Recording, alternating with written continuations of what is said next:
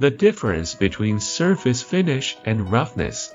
Surface finish does not equal roughness.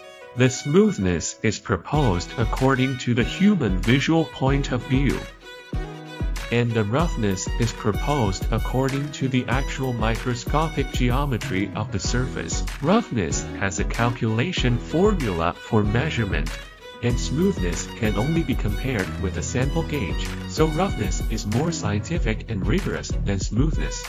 Surface roughness refers to the unevenness of the small spacing and small peaks and valleys existing on the machine surface. The smaller the surface roughness, the smoother the surface.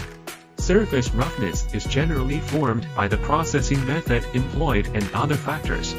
Surface roughness affects wear resistance, fit stability, fatigue strength, corrosion resistance, sealing, contact stiffness, and measurement accuracy.